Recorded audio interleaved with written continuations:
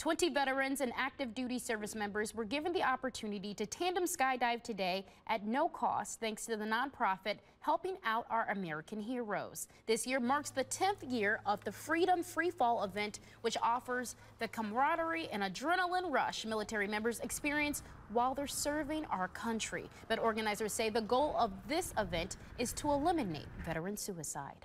It's something we can offer with skydiving. A lot of these guys that are going down that dark path, this is something we can offer, just one path we can offer for them. And for veterans like Lacey Kransky, jumping out of a plane at 10,000 feet is an amazing experience. But it was pretty amazing once you actually get out of the plane. It's kind of the coolest thing ever. Another 20 veterans will participate in tandem skydiving next weekend in Pulaski, Wisconsin.